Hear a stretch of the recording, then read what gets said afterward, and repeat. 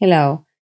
In this video, we're going to study the amplitude response of a Butterworth filter with the objective of being able to relate the circuit performance, which is typically translated into the specs of our circuit, to the order of the filter or filter complexity, which is typically represented with the letter N.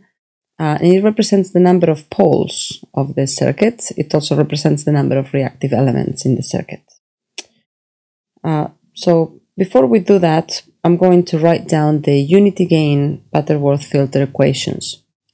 If you recall, when we are going to design Butterworth filters, we're going to use the same approach that we have talked about, where we start with a normalized circuit, gain of 1, cutoff frequency of 1, and then we apply scaling in order to come up with the right values for our components in order to meet a certain cutoff frequency, gain spec, etc. So the unity gain Butterworth filter equations, I'm going to write first the one for the low-pass filter and then one for the high-pass filter. For the low-pass filter, essentially I'm going to refer to it as HLP for transfer function of the low-pass filter. It's going to be a function of frequency in V out, and it can be written as 1 divided by 1 plus J F over Fc to the power of 2 times to the power of n, excuse me.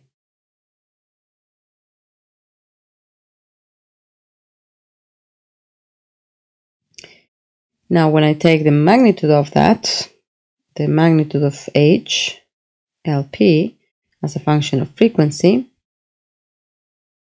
that is now 1 divided by the square root of the real part squared. In this case, the real part is 1, so 1 plus, and the imaginary part squared, so f divided by fc to the power of n, and that to the power of 2. And by the rules of exponentials, we will have that is equal to f over fc times, or to the power of 2 times n.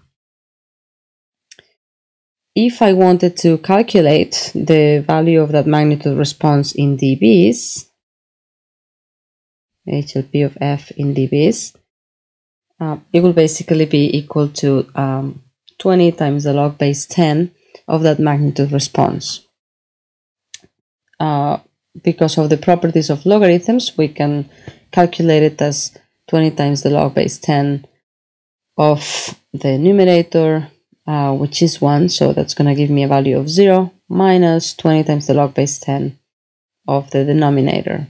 And since the square root can be interpreted as raising the function inside the square root to the power of 1/2, and by the properties of logarithms, when we have the log base 10 of something to the power of 1/2, we can basically make that equal to 1/2 times the log base 10 of whatever is inside the square root. So this is going to be 0 for the numerator, and then minus 20 times 1/2, so that means 10 times the log base 10 of basically what's inside the square root, 1 plus f over fc to the power of 2n. So this is the magnitude of the transfer function for the Butterworth low-pass filter. And n is again the order of the filter, so for a filter of order 1, n will be equal to 1, and we will just have the standard equation for the first order low-pass filter. N equals 2 will be an order 2 filter, order 3 will be n equals 3, etc.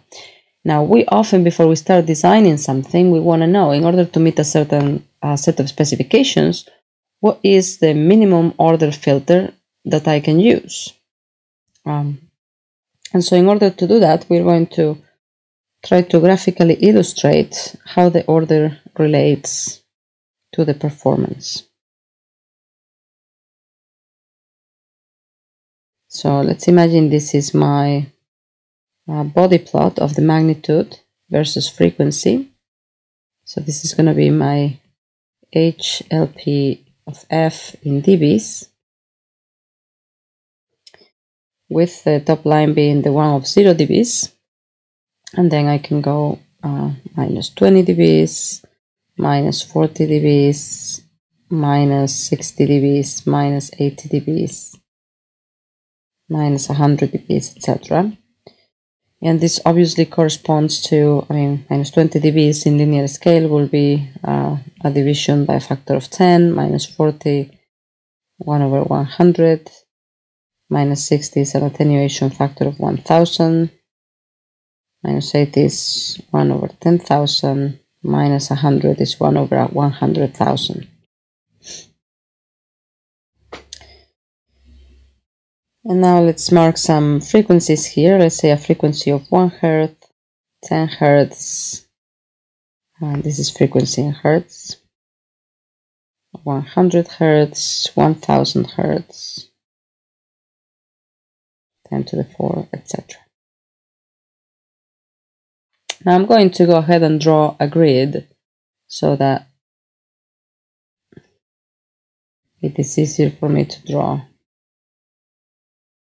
the different lines. And what I'm going to be doing is I'm going to be drawing the magnitude response of a Butterworth filter for different values of n, for different filter order.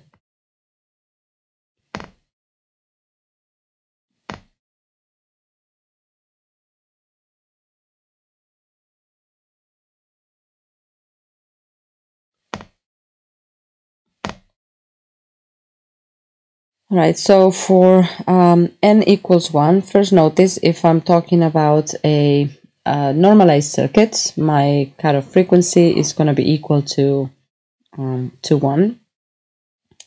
And so I will have my, at a value of 1, actually to make it really normalized, what I'm going to do is I'm going to plot f divided by fc. So that way,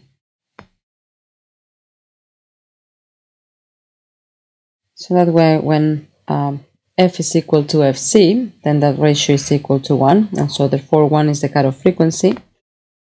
And then notice that for an order 1 filter, what I will have is that this will go decreasing at the rate of 20 dBs per decade. And so in 1 decade, I will go down by 20 dBs. Another decade, I will go down by another 20. Another decade by another 20, and so forth. So this will be the line for my order 1. And that's just because this will be equal to minus 10 times the log base 10 of 1 plus f over fc. And so for a frequency of 10, let's imagine, 10 times fc, this will be 1 plus 10, 10 to the power of 2. So minus 10 times the log base 10 of 10 to the power of 2 will be minus 10 times the log base 10 of 10 to the power of 2 will essentially be 2, so basically minus 20 dBs, and so forth. If I were going with an order 2 and I perform the calculations, what I will end up with is something that also has a corner frequency at f sub c, and so it starts going down when f over f sub c is equal to 1. But if you perform the calculations, you will see it starts going down at the rate of 40 dBs per decade. So in 1 decade it goes down by 40 dBs, in another decade it goes down by another 40 dBs. And so that will be my n equals 2.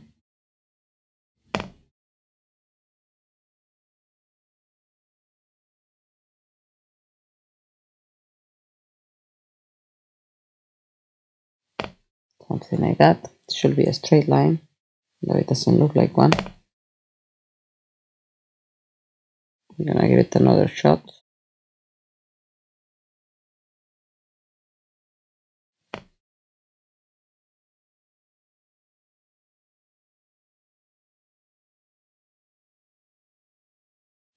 Somewhat better.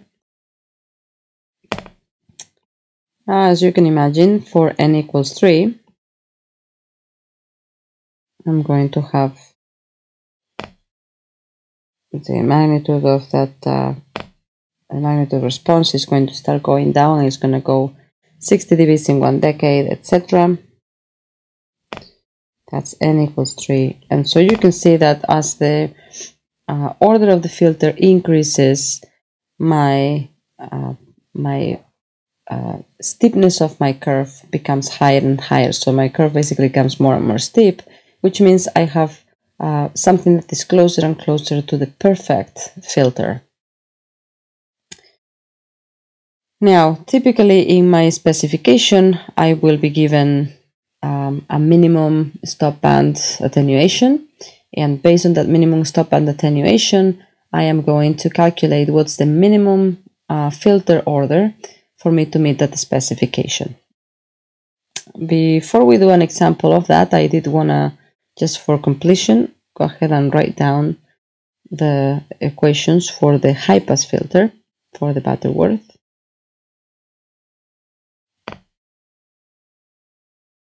And so if instead of a low pass, I have my HHP, if you will, function of F.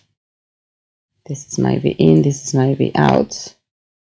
My HHP as a function of frequency is now 1 over 1 plus J, and just the opposite, FC divided by F to the power of N. So you can see it's exactly the same as the low pass, except the locations of F and FC are transposed.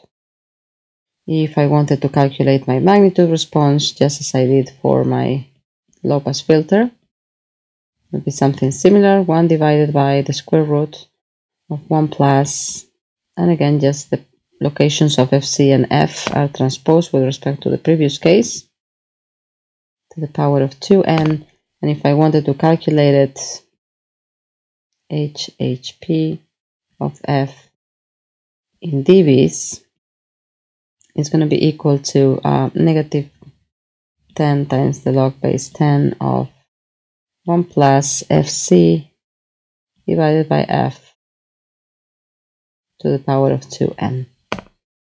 So essentially the same as the low pass, except instead of using the ratio F over FC, we're now using the ratio FC divided by F.